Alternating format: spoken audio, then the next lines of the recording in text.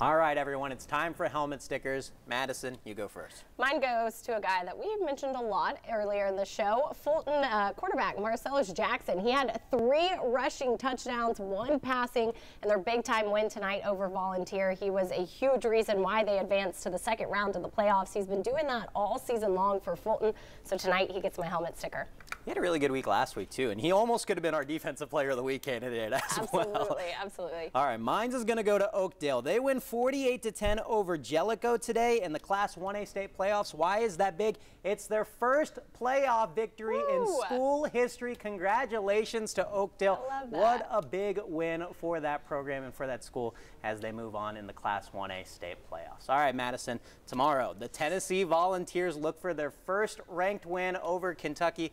What are your early thoughts? Tennessee needs to establish the run game early. Kentucky's defense has one of the best rushing defenses in the SEC. They've got to utilize Tyon Evans and Jabari Small. I think it's a winnable game, though, going on the road to 18th ranked Kentucky. One of the best rush defenses in the country, a top 25 rush defense. Alex Golish, the offense coordinator for the Vols, talking about how the run game is going to be crucial. But for now, I'm Karthik Venkatraman. That's Madison Blevins. We'll see you all tomorrow from Lexington.